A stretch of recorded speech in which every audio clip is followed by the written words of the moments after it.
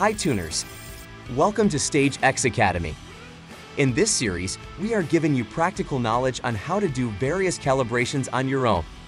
In this episode, I would like to show you another useful topic related to the transmissions. Today you will learn how to use StageX to remove diagnostic trouble codes from the TCU. Recently, it became very popular in a racing, rally, and tuning world to swap or upgrade automatic gearboxes. Tuners changes internals like clutches, torque converter, gear supports, and bearings for the most popular models like DQ250, ZF6 or ZF8 HP, giving them a completely new life.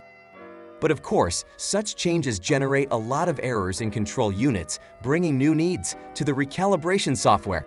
To face that demand, StageX is able to disable DTC for such applications within just a few seconds. It is worth to highlight that similarly like an ECU, DTC removal for the transmission module won't remove errors related to critical elements which might lead to unit failure.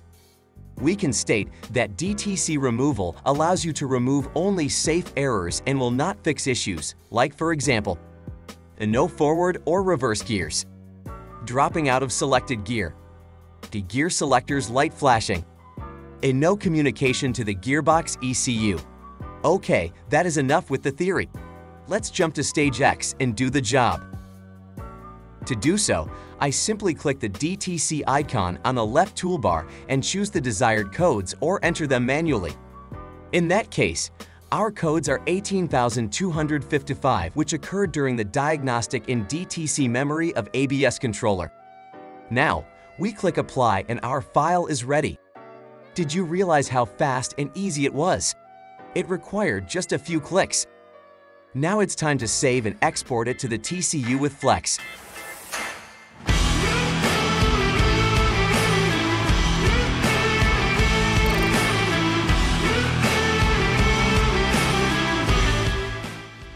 And there we are. The removed codes do not cause any recovery or error event in the diagnostic tester.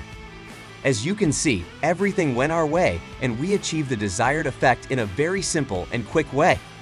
That's all we have in this episode of StageX Academy. Remember that we are always active in the comments section, so if you have any questions or ideas about what you would like to see in future episodes, please let us know. See you at your next tune.